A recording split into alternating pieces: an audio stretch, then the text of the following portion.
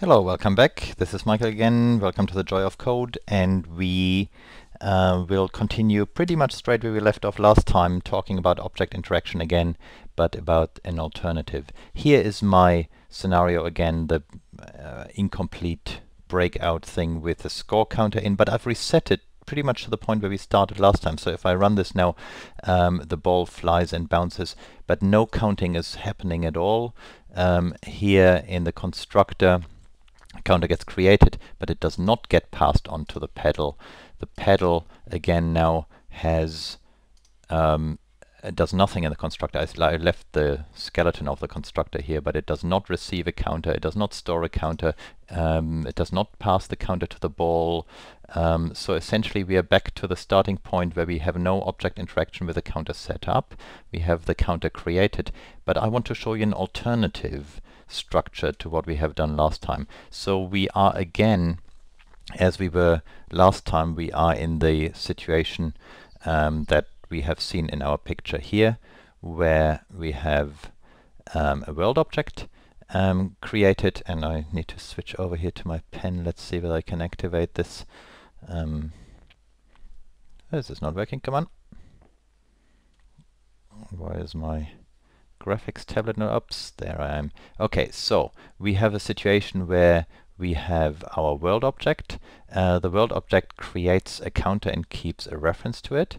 And the world object creates the pedal, and the pedal creates the ball. And we have said before, all actor objects have a reference back to the world. So here the pedal has a reference to the world, the ball has a reference to the world. And in fact, with the get world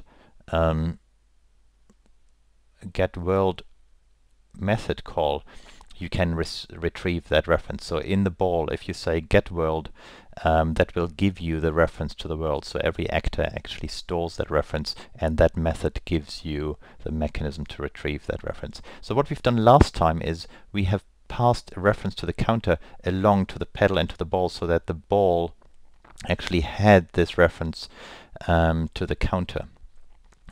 So we ended up with the pedal having a reference to the counter and the ball having a reference to the counter, and then they all could talk to the counter.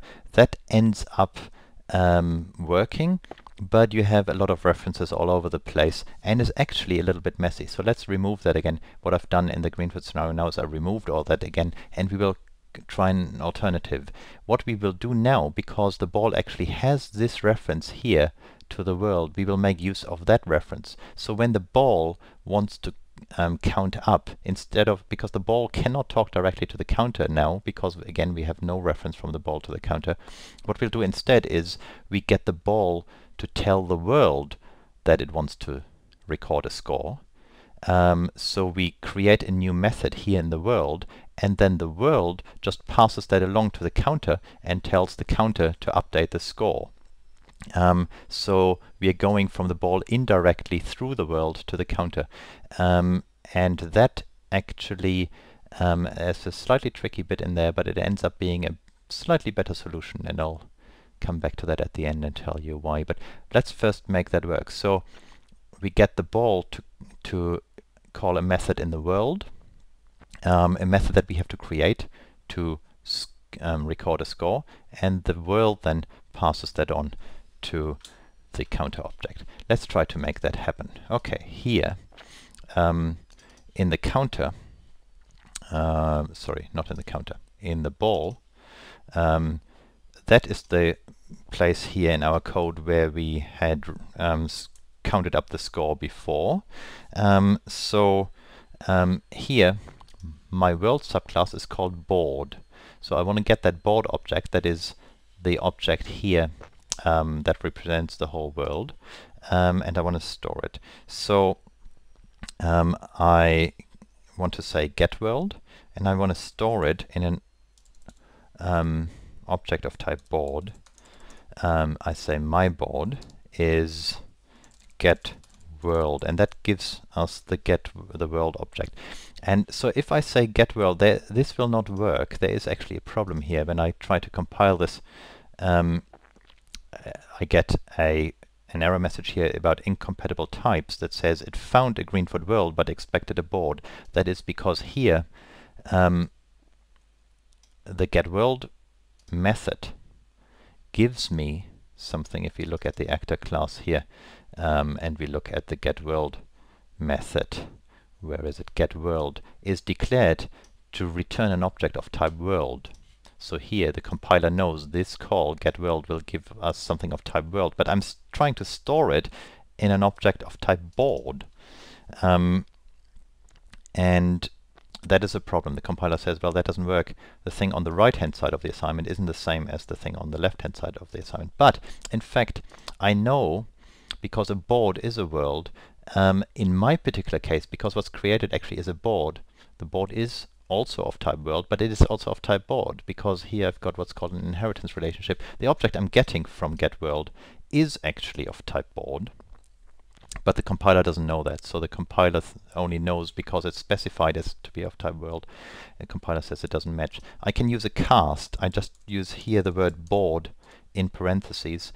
That is telling the compiler that my world, in my case, actually is a board, and it is okay to assign it to a variable of type board. So I get my world. The technical term then is I'm casting it to a board, which means that just means I'm telling the compiler that my world object actually is of type board. So casting doesn't change the object. The object actually was already a board object, just the compiler didn't know that. So I'm telling the compiler what you're getting back here is of type board, and then I can assign it to my board variable. And then I can say my board dot score. And the score method doesn't exist yet. That will not work because my board doesn't have a score method, but I can make it now. And that's also why I need this to be of type board and not to be of type world, because the world class doesn't have a score method, and it can never have one because we cannot change the world class. We can't add anything to it. But the board class we can change. That's why we need this to be of type board. That's why we need the cast, because now I can make my own methods. In the board class, I can just add a method here, and because it's getting called from the actor class here, from the board class, it must be public void score, and here now I have a score method that gets called from here. So if I compile this, compile my board, that compiles fine. Now from my ball class I got the world and I called a score method. That's finished. Now here's score, we need to implement something. If we look at that in our diagram, we have now called here from the ball class up to the world class into a method called score. And that method now does nothing yet, but that now needs to tell the counter to count up. And in the world class, that is actually very easy to do, because in the world class we have our counter field, we have access to the counter, so we can just say counter dot, and I forget what it was called, but I've called add score. It was called add score. So let's try that out. We compile this and see every time when the ball hits the pedal, yes, the score comes up. So this works. This works in fact fine, and it's not a problem at all. So what we've done here now is we have now called from the ball up to the world class, from the world class up to the counter, and invoked the add score method over here. This variant, compared to the first one that we saw in the previous episode, is actually a bit nicer. Both variants work. So in any case, we need to get information from the ball class to the counter class. We need the ball eventually to get the counter to add the score. In the first version, we did that by giving the ball a direct reference to the counter. In this version, we do that by using the references we have and going indirectly, by the ball telling the world to add the score and the world then telling the counter.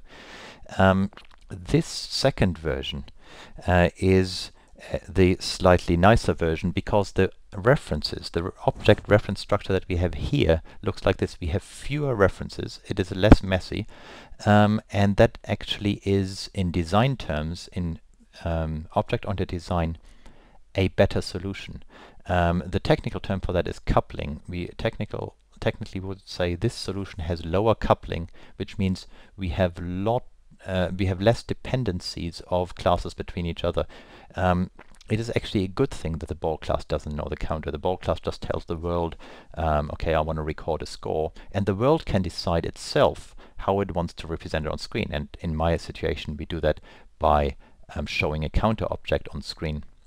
But if we later change our mind and we say, okay, we don't want this counter, I actually want something different. I want a new fancy counter. Then in my previous solution where I had these references here and a reference there all over the place, if I change my mind and I want to modify something, suddenly it changes here and it changes here and it changes here, and I actually have to make changes in lots of different places. That is a side effect of having so many references. So having few references and just making routing the calls through the references you have is, in object-oriented structure terms, the better solution. So this is probably how we will leave it for next time. Okay, that was the next lesson in object interaction and object structures. Thanks for viewing. Until next time, bye-bye.